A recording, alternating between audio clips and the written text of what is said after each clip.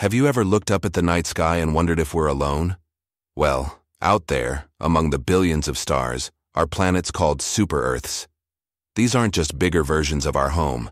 They're a fascinating class of exoplanets, larger than Earth, but smaller than giants like Neptune.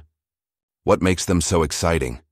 They're rocky, like Earth, and many are found in the Goldilocks zones of their star, that perfect distance where liquid water could exist.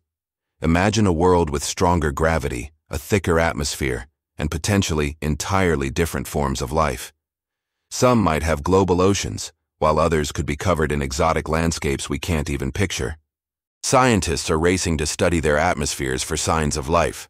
Super-Earths might just be the most common type of planet in our galaxy, and one of them could hold the answers we've been looking for. If you love exploring the cosmos with us, hit that like button and subscribe for more space adventures. Thanks for watching.